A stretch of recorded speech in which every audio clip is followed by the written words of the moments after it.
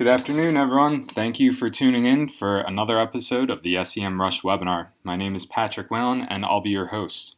It's Tuesday, September 27th, and joining us is Clayton Wood. Clayton is the founder and CEO of Identity Labs, and prior to that, he was a managing partner at a number of the largest digital marketing brands. He's a published author and speaker and has traveled the world helping webmasters and marketers drive traffic and stay passionate about what they do. In his presentation, he'll be revealing strategies to double your rankings in 90 days. But before I turn things over to him, I just want to let you know the webinar is being recorded. It will be made available at youtube.com/SEMrushHQ, and we'll be doing a Q&A session at the conclusion of the presentation. So get your questions in the GoToWebinar chat box as soon as you think of them, and we'll get to as many of those as we can. You can also follow along on Twitter with the hashtag SEMrushLive, or tweet us at Clayton Wood and at SEMrush. Also, everyone in the audience today will receive a 2-week trial of the SEMrush Guru platform. I'll have some more information on that a little bit later in the presentation. Clayton, how are you doing over there? I'm doing good, man. I'm in San Francisco, California. We have this very late summer, so it's been cold through July and August, and now just at the end of September, it's finally in the 90s here. So we're seeing summer, and everybody's out and enjoying it, and I'm excited about this webinar today for a few reasons, because SEMrush has been a staple tool for me for the last decade, and number two, because I did this a speech focused around these hacks in Brazil during the same week as the Olympics, and there was about 1,500 people in the audience, and it went really well. So I wanted to bring this to the SEMrush audience, since the tool was the main focus of many of these hacks. So I'm excited, man. How are you? You're on the East Coast, right? Yep, other side of the country. Always interesting to hear the weather differences. We're actually starting to get cool around here, you know. Air conditioning is getting turned off, you know, crack the windows at night, but pulling out those long sleeve shirts and getting ready for proper autumn, I guess you'd say. Sounds good. Well, I see that there's quite a few people joining us on the call, so Patrick and I just wanted to do a couple of introductions and say hello while everybody's joining. Is there anything else that you want to mention, or am I off to the races? I think we're in good shape. You know, we've had you here a few times, and you always do a wonderful job. So let's dive right in and get into this exciting information. Well, thanks so much, Patrick. I appreciate you saying that. It's always a pleasure. You guys have an awesome, responsive crowd. I love the SEMrush crowd because they tend to be a little bit more technical in nature.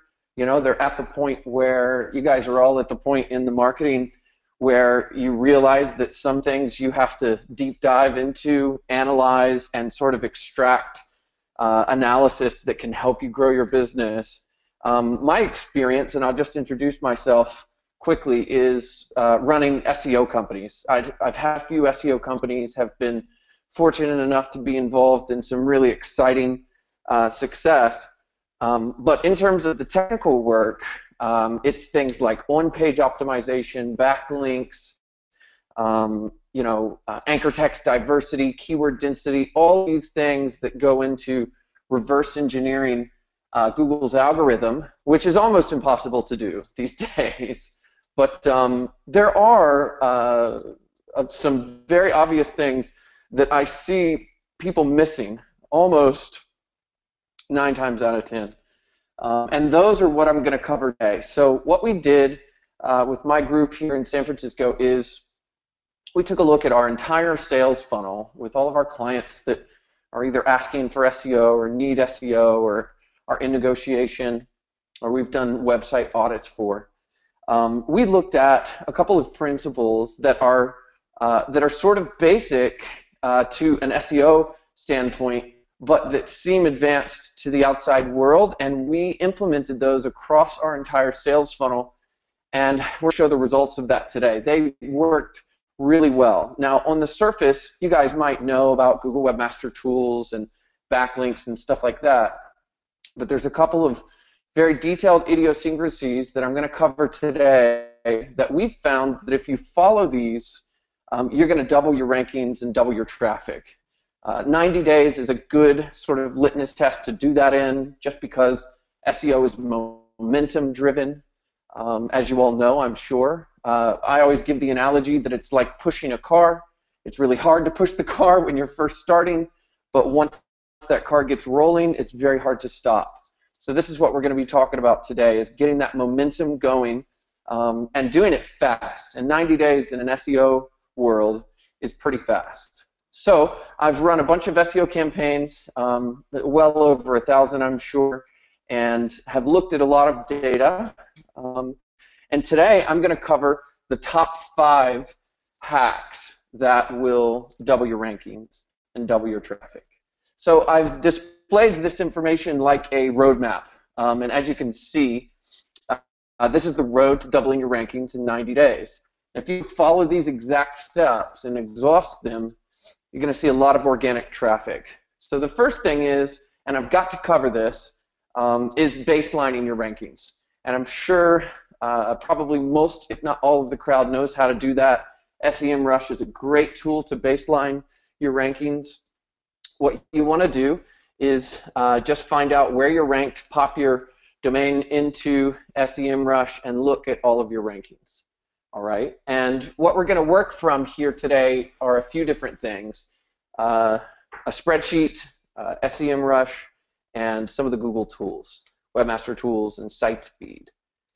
So in this case, if you want to keep a hard copy of your rankings, I always recommend that. So plug in your domain to SEMrush and then export that ranking view, and then you'll see what keywords you're ranking from currently. And what you want to do with that keyword list is take it and analyze which ones are appropriate for your website, for you to convert traffic or to rank for branding for. I'm sure everybody listening has an idea of what keywords they want to rank for, and when you export the keyword ranking list from SEMrush, you may see those keywords, you may see some other keywords that aren't relevant, because SEMrush takes an account for everything that you rank for. And what you want to do is export that list and then remove anything that's not relevant, so that you end up with a curated sort of high target value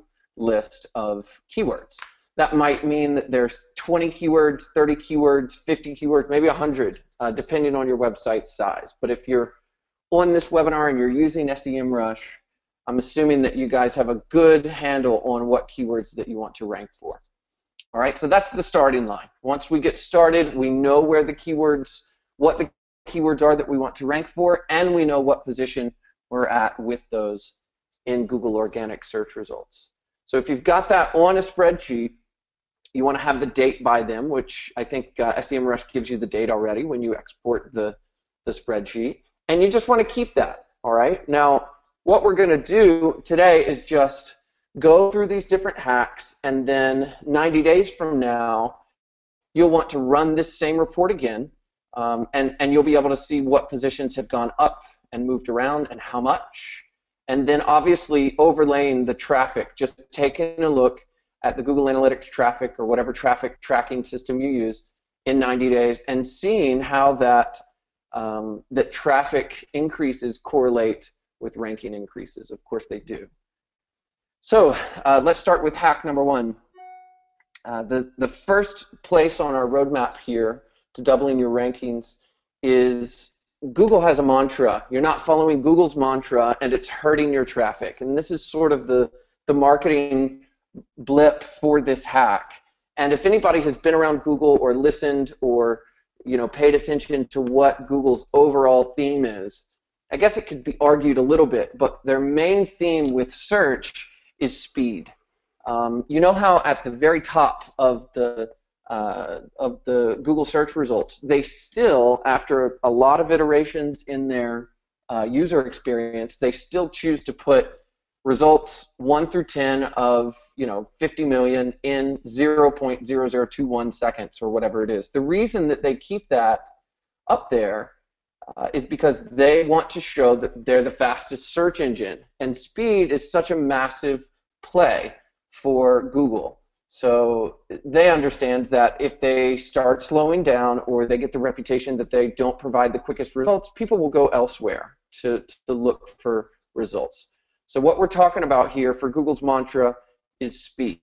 A couple of years ago, Google came out with, and it was a lot of, Google came out with a algorithm update, and there was a lot of research and testing that was done about site speed. And the big question was, does site speed affect your rankings? And it does.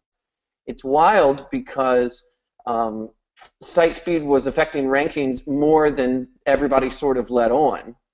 What we want to do, or what we did, is we took a look at most of our clients, or if not all, in the sales funnel, and found out what their site speed was. And that's what I'm going to show you today, one of the things that I'm going to show you today. So to check your site speed, and you might be a seasoned webmaster, but check your site speed. What you'll learn is that there are some really interesting hacks that you can do to get this site speed up, and when you do, just improving the site speed will increase your rankings almost immediately.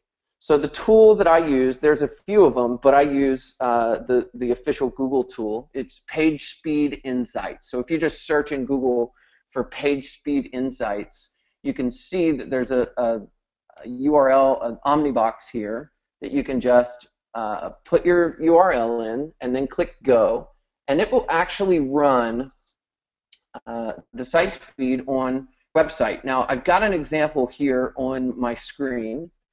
This is growthmarketingconference.com. It's a conference in San Francisco that has a couple of big weekends for the marketing industry, and I'm involved in it. So I wanted to check this website, and it's got two different settings. One is desktop and one is mobile.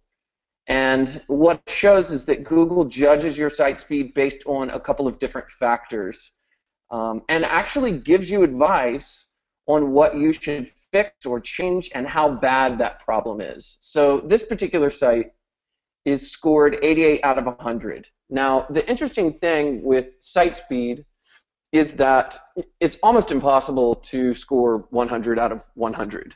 I don't think Google scores 100 out of 100. But anything from 80 upwards is marked in green. So typically what we want to tell our clients is you work at this until you're above 80.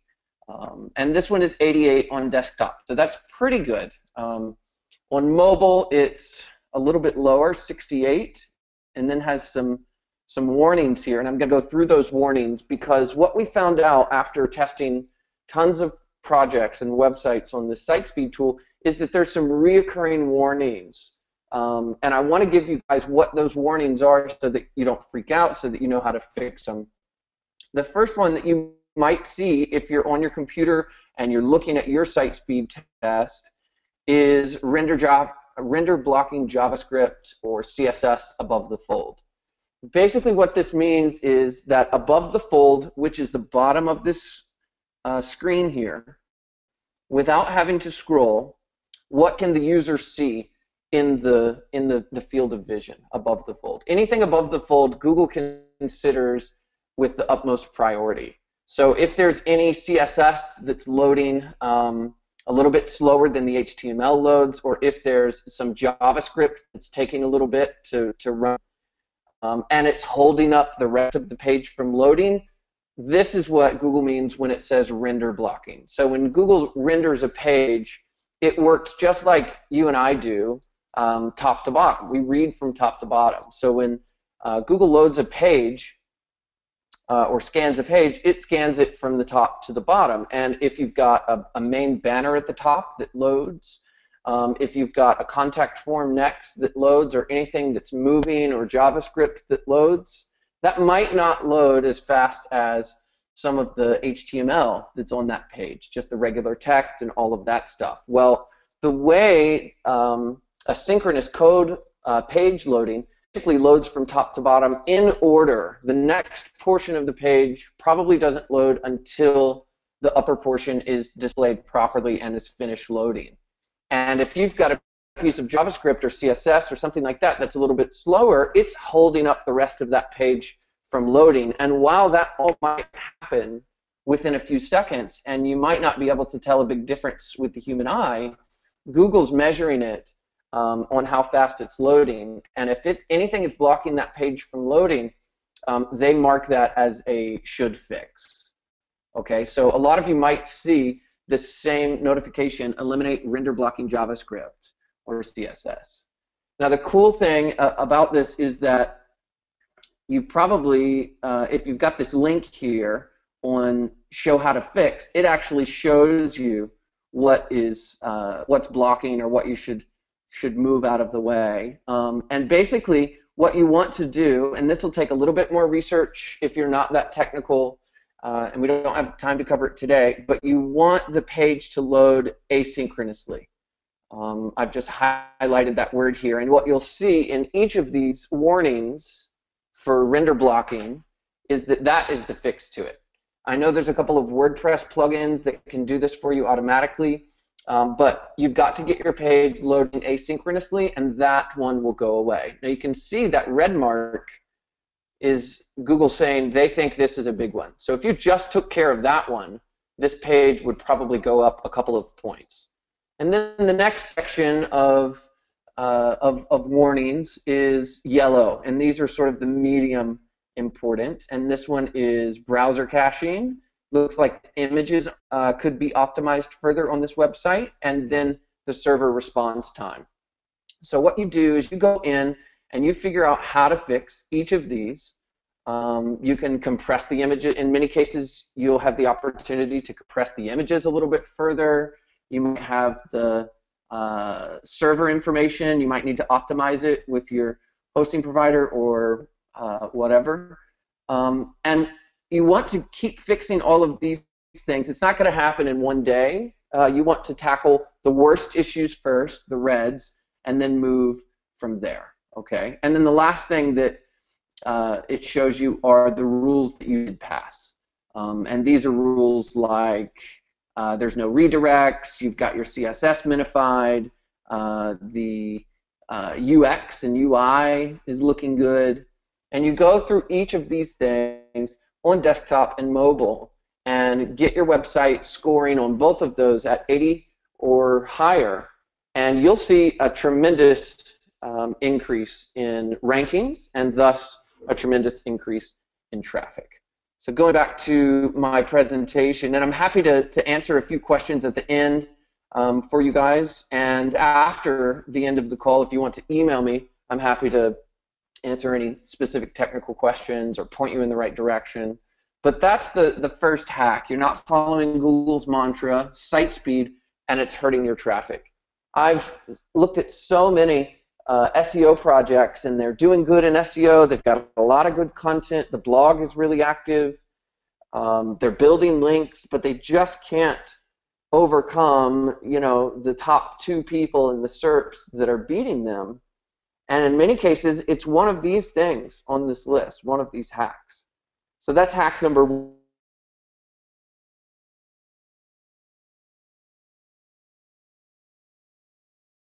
That they reward you for using. If there's any seasoned SEOs in the audience that remember the penalties and site-wide penalties and page-wide penalties that Google was giving years ago, then you'll know that this is the only place, what I'm about to show to you, this is the only place that you can sort of communicate with Google about specific SEO stuff. There's only 2 sort of areas that I've seen Google communicate with, and the first one is when you spend a lot of money on AdWords, they'll call you and help you set up the project and do better and encourage you to spend more. And And it seems like, it could be wrong, correct me if I'm wrong, but it seems like for everything else, they're just like, never mind. And of course, it makes sense that if they're going to do a customer service department for every user, that would be too much of an expense. And specifically for SEOs, they don't want people, on purposely attempting to influence their rankings. Their sort of mantra is, let's just do as good of content as you can, follow the Webmaster Tools, and everything will be okay. But we all know, because we're on this call, that there are things that you can do to rank higher in the search results. And this communication portal is a gold mine. And what I'm talking about here is Google Webmaster Tools. Now, Google Webmaster Tools, I would love to know how many people are using it, but Google Webmaster Tools, I found out when I went through all of my customers that 75% of people were not using it, okay? And the truth is, it's our one shot to communicate with the Google bot. And open communication, just like everything, is way more beneficial than not paying attention to it. So if you're not using Google Webmaster Tools, use it. And if the last time you looked at Google Webmaster Tools was, a month ago, then look at it a little bit more. And here are the biggest items in Google Webmaster Tools. It starts with site links. Site links, you can take up more real estate with Google. Faster loading times with schema. If you've got an address, a product, a thought leader, a book, anything like that on your website, you can code it with schema, and you'll probably rank better. Constantly checking any errors. If you're putting up a strong content strategy, you need to check for those errors, and then encourage Google to index. Now, I'm going to show you how to do this very, very quickly, so that this is an actionable only type of webinar. I'm sure you guys have been to a lot of conferences and speeches and have heard a lot of theory. I'm here to talk about actionable stuff, so we'll get to that. But just to make note, in the test that we did, clients have seen a 50% increase in rankings from correcting all of this stuff inside of Google Webmaster Tools. This should be done minimum on a monthly basis by an SEO or a developer on your team. And this is one of the fastest ways that you can actually increase rankings. So let me get into the tool here and show you. So I've pulled up Google Webmaster Tools on a website here. This is actually my company's website. And there's a couple of awesome things that you can do. And I encourage everybody to get familiar with all of these items on the left-hand menu here. So we're going to just highlight a few that I found are the most important today, but what you want to get familiar with is all of these areas. And let's start with search appearance. Actually, let's start with messages. This is the actual communications portal. When Google penalizes you, when they officially penalize you, or when they tell you, hey, you need to use this tool, or you can improve the search presence of Identity Labs, something like that, they're going to do that in this inbox. Okay, so if anybody that's on the call that's not familiar with this, you install it just like you install Google Analytics. There's a code that you install on your website. Get that installed, and then come and look at this message portion. If you've already got it on your website, pull it up right now. Take a look at the messages. If there's nothing in there, that's good news, because that means you're not penalized. And then our way to communicate back with Google are in all of these areas down here. So let's start with search appearance. These are all of the areas that you can appear in search. Okay. The two that I've found are the most influential in this section are structured data. Structured data is basically schema, and schema is a micro format that you can update your website with. And again, you can do it for an article, you can do it for a profile, you can do it for a product, you can do it for a book. Years ago, Google, Microsoft, and I believe it was Bing at that time, all got together and said, hey, we need some standardization in code so that all of our search results pages will at least recognize some of the information out there equally. And that they came up with schema, which is why it's a .org. All of the codes to implement for schema and the micro formats are on schema.org. Feel free to look it up, and you'll see there's a bunch of things that you can look up and mark up with schema. Mark up every opportunity that you have to on your website, and you'll start seeing your rankings go up. The second way to influence Google is to take a look at the site links. Now, site links are like these.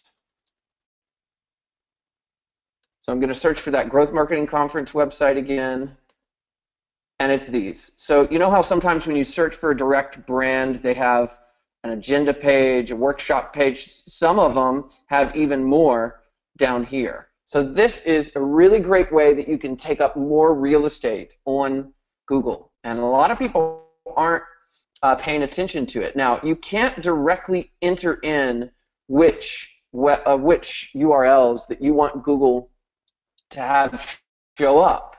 You can't tell Google, hey, display agenda and display workshops. It doesn't work like that. But what you can do is tell Google what you don't want to show up. And that is right here. So in search appearance, site links, demote this site link URL.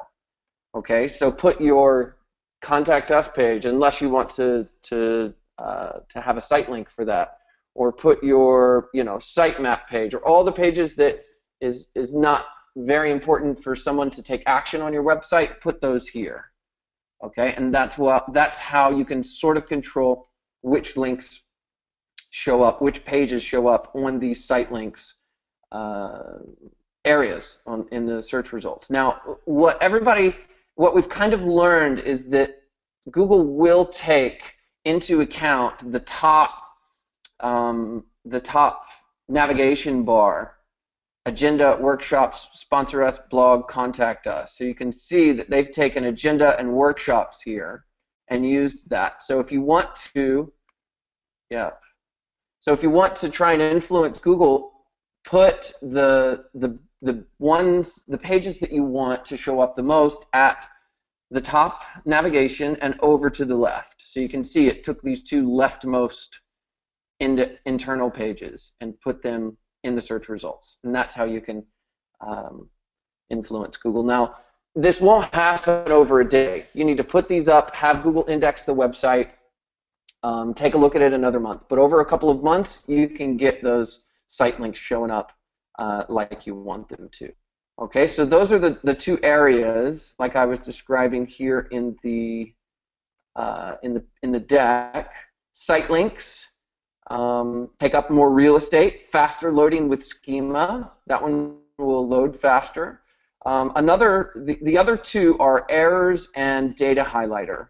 So the data highlighter is right here, and basically what the data highlighter does is it actually shows you which areas of your website are similar and lets Google recognize anything that you put up that equals that format in a similar fashion and mark it as a category. And this applies to a blog or an article or a product page.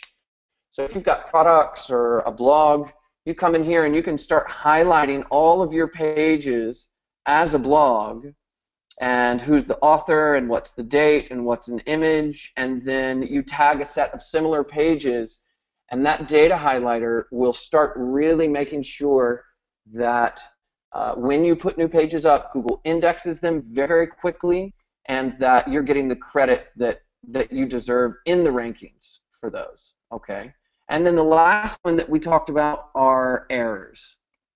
So you can go down to crawl. Crawl stats. This entire section is critical, really mission critical for anybody that's trying to direct traffic and sales from the web. All of these crawl stats, if anything is off, it could be affecting your rankings almost immediately. So come in here, take a look at the errors, find out what the error code is, search on Google what the error code is, get it fixed.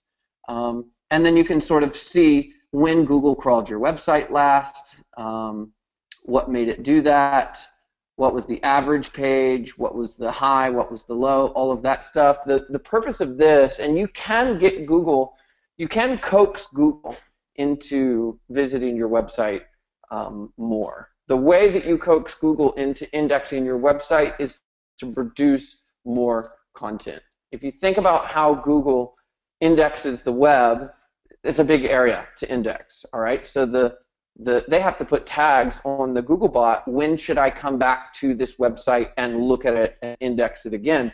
And the way that they decide when to look at it again is how much new content has been updated on this site since the last time that we saw it.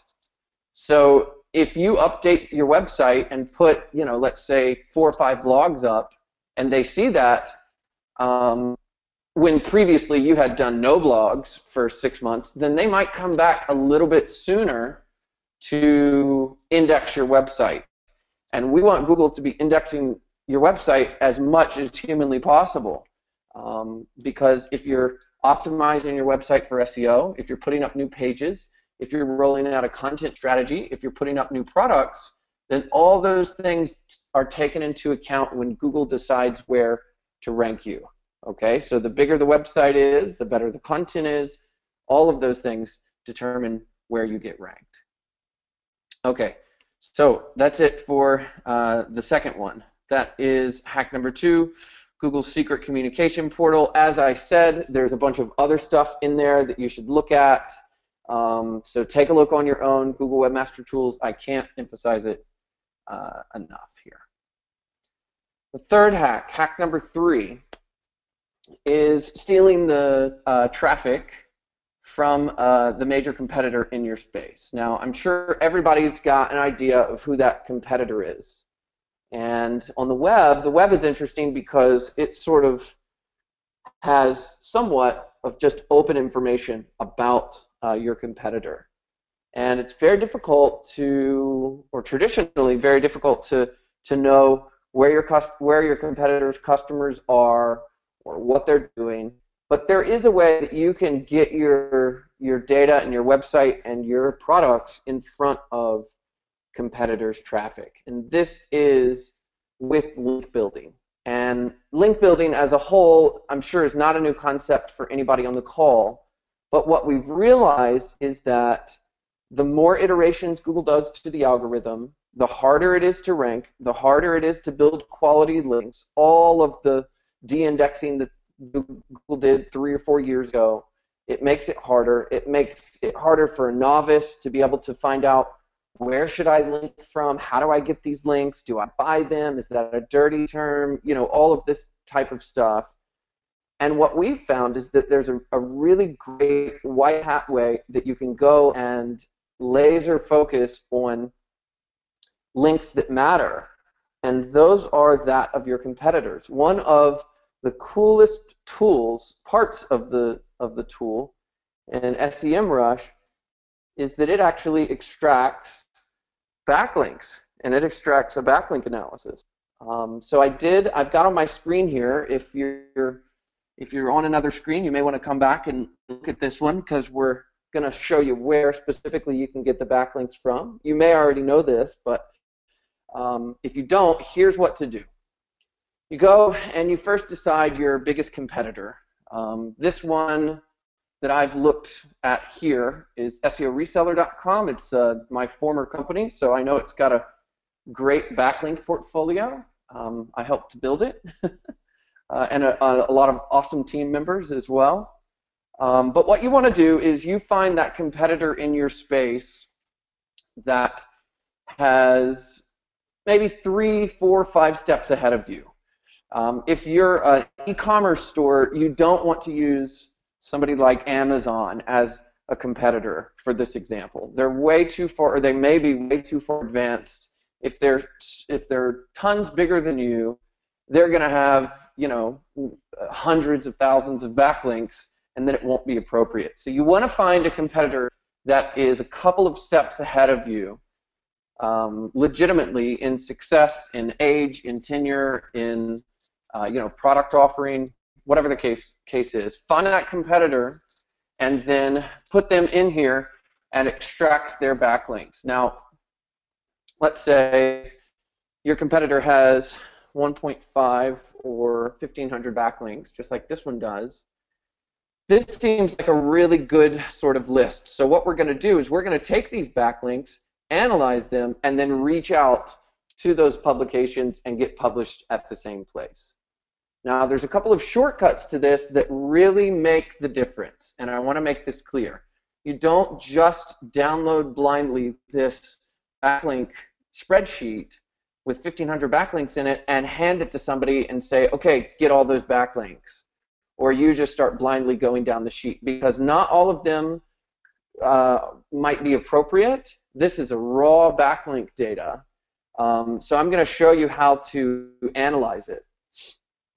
And what you want to do, and this is the backlink profile downloaded onto a spreadsheet. What you want to do is make sure that all of these ones, all of the target backlinks are appropriate for your website. Okay, so if there's one like this, page not found, trafficshopping.com, or whatever it is, take it out, delete it. Because that's not, you're not going to target that page as a backlink. What you want to do is find, and you can sort of find the best backlinks.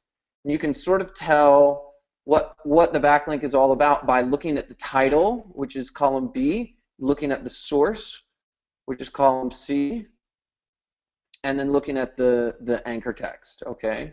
And you can sort by, internal links, external links, whatever the case is. But the first run through that you want to do of this sheet is taking everything off that doesn't look like a good idea. So if it's top SEOs, this is a ranking website of marketing agencies. That sounds like a good idea to go and register for that website, find out how you can become featured on that website.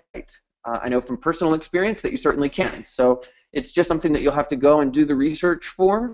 But you go through these and flag anything that doesn't look like it would be the best backlink for your company and just take it out. Or mark it red and have someone else check it if you want a second opinion. Okay? The end of this should look like, yeah, like these. I don't know what this is.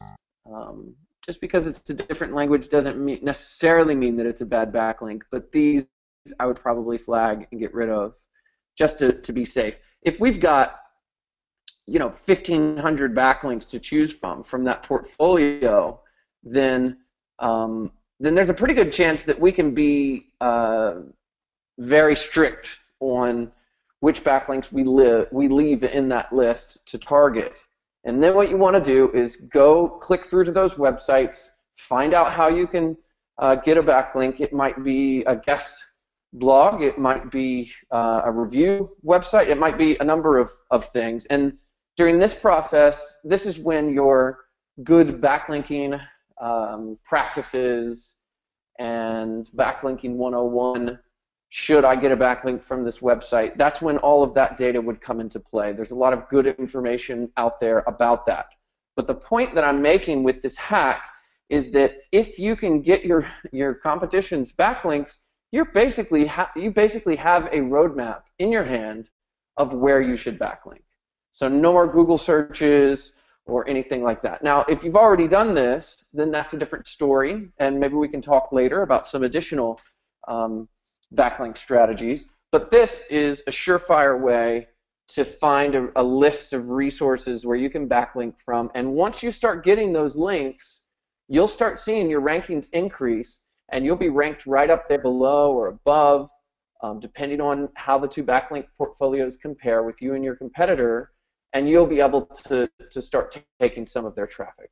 And this is really what it's all about. So this, depending on how long the backlink list is that you've got, this could be a 6-month strategy, this could be a year strategy, and what you've got to decide to do is how much resources do I have to commit myself to doing these backlinks, how much resources do I have for other people to be doing them? Like, do I have an intern? Do I have an employee? Can I outsource this? This is the case. Okay, so this is a good diagram on how to actually visually construct the backlink portfolio. This particular slide isn't new, but it's worth reiterating. And if anybody does sort of know this slide already, then it's very important that you know it. This is a great guide, simple guide on how to link those backlinks that you're going to be building to your website. Okay, so if you've got the main website, which is yours over there on the left, what we call this next row or column of backlinks is tier 1. This is anything that's connected directly to your website is a tier 1 backlink because it's got a direct link to your website. So a guest blog or review, a piece of media or press release or something like that, those would all be tier 1. But there are other types of content that you can put out there that will link back and that will be appropriate. And my point here is whether you're doing a feature piece or an infograph, you don't always want to just send the backlink directly back to your website. Sometimes you want to build the reputation of the piece of media that you already got last month. So maybe link to that in your next backlink. And if you can sort of show a comprehensive organic linking structure from tier to website, then this is really going to stand the test of time in terms of Google's algorithms. This is what we've learned. And again, this is just scratching the surface of how a backlink portfolio should be structured. I can get into way more detail, and if you've got questions about that, feel free to contact me. Yeah, so that bottom part gives a great wrap-up of basically what this means. Anchor text must be diversified and synthesized randomly to cover a family of related phrases. And that point is basically don't pound at the same keywords. You need to mix it up. There's 5 different ways to say one thing, and you need to use that and display that in your content and in your backlinks. But for the most part, keywords should always have the root word in them, just to make sure that Google understands that you want to rank for SEO company San Francisco or whatever the case is. Okay. All right. Now, I don't want to leave the webinar. We'll cancel that and go on to one of the last hacks that I'm going to cover today with the time. It looks like there will be one hack left before we run out of time, so I won't be able to cover that one, but I will give this strategy to everybody, and I'll give you the deck, and you can ask me whatever questions that you want. But let's cover this one really quick before we get into the Q&A. And the hack here is number 4, a rising keyword tide raises all ships. And what I was just talking about is a good segue into this about families of keywords, and there's different ways to say different things. And basically what I see a lot in SEO is people are looking at different keywords. They have their set of 20 that they're very focused on, and they just keep including those in the pages, in the blogs, in the link building. And that's great, but it's a little unnatural. And what we want to look at are different ways that we can say the same thing, different phrases, so that it's not an exact replica of the phrase every single time. And what we learned is that there is a very small place inside of your Google Webmaster Tools that actually shows you what Google wants to rank you for. So if you've got a limited, let me give this example. You've got 5 people on your team of the company total. You're in charge of the marketing. You've got a $500 budget for marketing, whether that be an outsourced SEO or whatever the case is. You're probably only going to be able to tackle a few keywords with that type of budget or with the amount of time that you have. How do you know if you should choose the keywords that are the ultimate game changer for you, or should you choose a longer tail keyword that might be a little bit easier for you to rank for?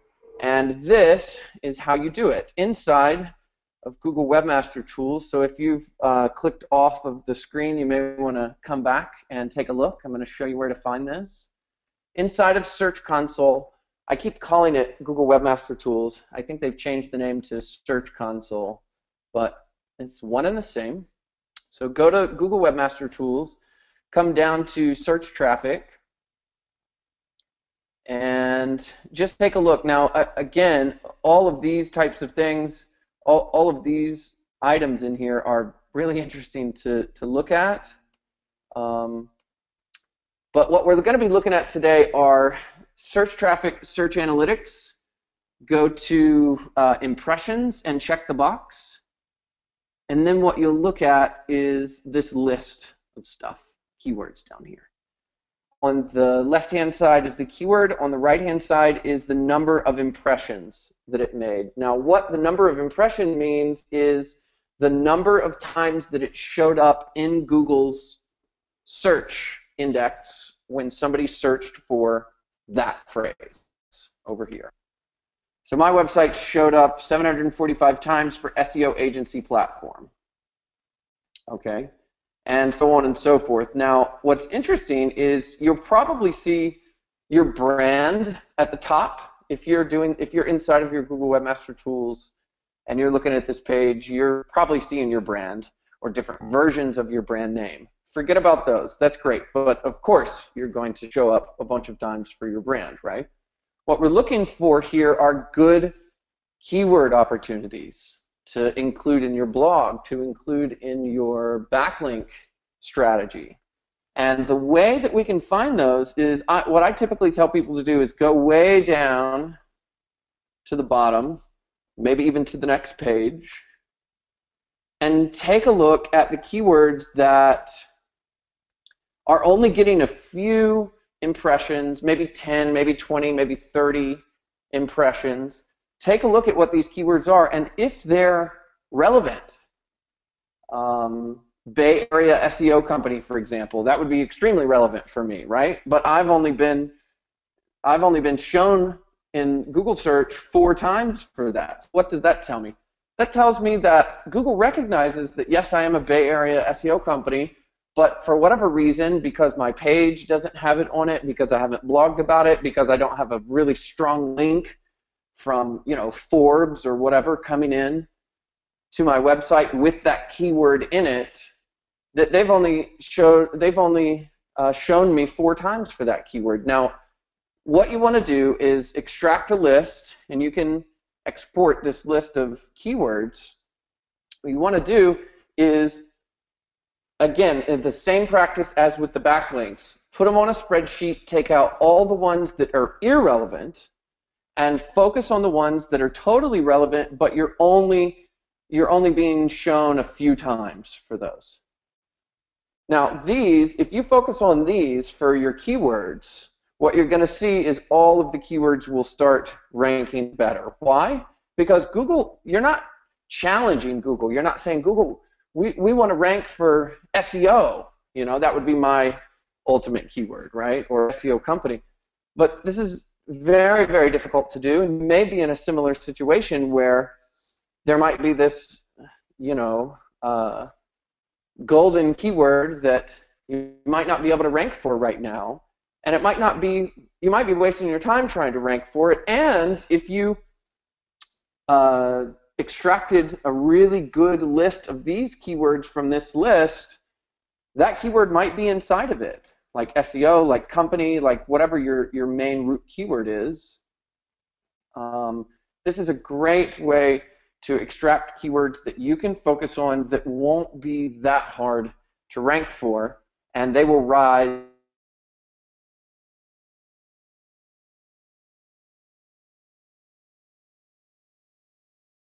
strategy in your blog strategy and in your content strategy. So to look at the deck, here's the main parts of what you should know. Rising keyword tide raises all ship. Here's how to find the fastest, easiest ways to improve keyword rankings. And from all the testings that we've done, these are the things that matter. The anchor text, What does the anchor text actually say? The consistency. Are you being consistent, not with the same exact phrase, but with the same exact family of phrases? And then that indexability is about 70%. And the ahref, the actual link to your website. Is it follow? Is it not follow? And I did another webinar about anchor text diversity and follow versus no follow and stuff like that. If you want more information on that, I'll pull out that webinar and send it to you. And that's where you can find this list of keywords that are much, much easier to rank than ones that Google has never heard of from you before. Scaling the unscalable. This is a great example, visual example of how to create an assembly line for syndicating backlinks. There's a big process that's involved in acquiring backlinks, like reaching out, creating good content, and just securing the link, making sure that it's there. And do that, you'll need starts and stops with an intern or a VA or a combination of tools. And then hack number 5 is exactly me telling you what tools that I use to create that assembly line. I'll leave that for the folks that want to take a look at the deck. It was just the last slide there with a list of tools. You're welcome to leave it, but I wanted to open the floor to any questions, and I'm happy to take specific questions. And wanted to also let you know that Neil Patel and I are doing a virtual summit coming up October 17th. If you're on his list, you may have gotten an email about it, but I want to invite everybody to go to that. It's 30+ best marketing speakers, and we're excited about it. So with that, Patrick, do you have any questions that the folks want to hear answers to? Definitely. We've got a lot of questions coming in, and just real quick, I'm going to send out a couple of links here. You can find information here on our upcoming webinars. We've got next week, Rocco Baldassari is joining us on Tuesday, October 4th. Events, we are currently in New York City at SMX East. Our team is there for the next couple days. And that final link there, the bit.ly link, is for a trial of the SEMrush platform. So anyone that is interested, this poll here will just expedite the process. And while you're filling that out, we'll dive right into the questions here. First one is, do you have any advice on fixing the site speed for shopping carts like bigcommerce.com? I don't know specific answers for bigcommerce.com, but I'm assuming that some of the challenges that people could be having with site speed for e-commerce websites might be attributed to the platform. If you're on a platform that doesn't allow you to change things about the TLD, about the root domain speed or the server speed or anything like that, that could be holding you back. I'm not sure what your reasons are for using BigCommerce, but if they are greater than your need to get the site speed running, then stay there. But if you think you can go to another platform where you are in full control of every aspect of the site speed, then I may recommend changing if I was a little bit deeper into that guy's situation. It's a great question. I've had that a lot, and this question a lot, and I just keep going back to, just seems like 9 times out of 10 it's something that's not in your control. They won't let you update the metadata, or they won't change the JavaScript, or whatever the case is. And if it's holding you back, I mean, you got to make a decision on, is it worth it or not. It depends on how much sales are potentially gained from organic search, and I'm sure there's a ton of sales that are potentially gained from organic search. So tough decision, but if you want to talk about it a little later, I'm happy to take a look at the actual site, and I'll be able to tell, is it you or is it them, or who's to blame.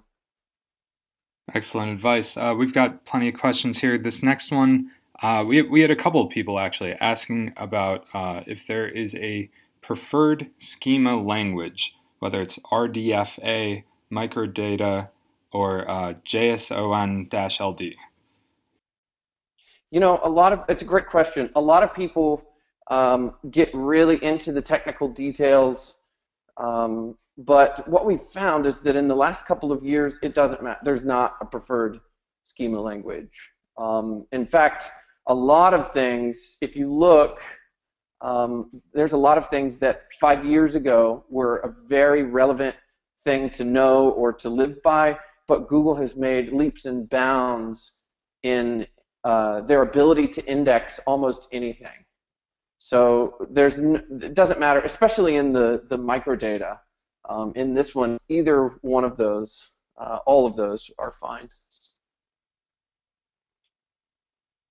And the way to test it, sorry to interrupt, but the way to test it would be use one on one page and another one on the other page and see if there's any different in indexing, and I'm sure there won't be. Google all of it. So. Can WordPress sites be marked up with schema and microformats? And if so, is there a plugin that you can recommend for this? Yeah, they can be. Depending on what type of content you've got on your WordPress website. Like on my WordPress website, it's an agency site, so there's what we do, and there's a lot of blogs. So I've got all the blogs marked up, but I didn't use a plugin, and I've never recommended a plugin for marking up on WordPress. Just because I know there are a few, but it's nothing that I would put my name on. Not because I've had a problem with them, just because I want to stay diplomatic. But the best tool I would recommend is just going in and looking at the data highlighter in Google Webmaster Tools and going from there. Excellent. If you have too many 301 redirects due to page not found errors you're trying to minimize, is there a better approach to avoid Google penalties for those redirects? Other than getting rid of them or lessening them, no. I mean, that would be the main idea. It sounds like your mind is in the right place. I'm not quite sure. Of course, there's unique situations why you wouldn't be able to, trying to think of ways that why you wouldn't be able to remove them or lessen them. Maybe if you've got a previous website that was really good in SEO and you don't want to get rid of those, that would be one reason that you don't want to just cut them all. But I would figure out a way to, like, over a period of months, scale back on them in a significant way. This one, we had a couple of comments about this, and I know it seems to be a common problem. One of our users said, my index shows 42 pages out of 147 index. What could be the cause, and is that something you should worry about fixing? No, you shouldn't worry about fixing it. It might be something where at one time you had more pages on your website, or Google indexed the yoursite.com/robot.txt or some piece of code that's not actually a page. What you want to be a little bit more concerned with is your sitemap versus the index. So are there the same amount of pages that are actually on the sitemap that are in the index? And the exception to that rule would be just if you have an area of the site that you don't want in Google's index. That would be the exception. So sitemap versus indexed pages. Unfortunately, we're a little tight on time today, everyone, and we're just going to close out with one last question. But I did keep track of all of these, and if you do have more questions, feel free to reach out to Clayton. The information's all on the screen here. If you're using a template website such as Squarespace, is there anything that can be done to increase site speed? Yeah, it probably will require moving it to another host. And this is what I touched on very briefly earlier. If you've got a provider that doesn't allow you to control all the aspects of the site speed, starting with the server and everything, then it might be holding you back. And this is a common one, and this is why, a lot of people won't use those services, even though they might be good for user interface or, just being friendly. Might not be the best thing. If the score is low, then Depends on your ability, your technical ability to move to something of your own. But in general, yeah, there's probably nothing you can do about it. And Clayton, just to close out here, is there more information on the upcoming event that you have with Neil on your website? No, there's not. But I'll put a piece of information on the link in the last slide so that everybody can see it. And you can also find it at summit.neilpatel.com. Summit.neilpatel.com. It's a virtual summit on October 17th, and we're hosting it together with 30 plus of the top marketers in the country. It's about growth hacking secrets, and it's free if you want to watch it live. But if you want a lifetime pass, there's a charge there. But you'll see all of that information on the summit.neilpatel.com. And Patrick, it's always a pleasure, man. I love being with you. Definitely. Wonderful presentation. And thank you on behalf of our audience. I know we got some great engagement today, some wonderful information shared. So I hope everyone goes out and experiments with this and sees some wonderful results with their marketing efforts. I'd love to answer as many of those questions as I can. So everybody that's still listening, feel free to send them to me, claytonwood@gmail.com, and we'll get you helped out. Great. Thanks again, Clayton. Thank you to everyone who tuned in. Have a wonderful evening, everyone. Thanks, everybody. Bye-bye.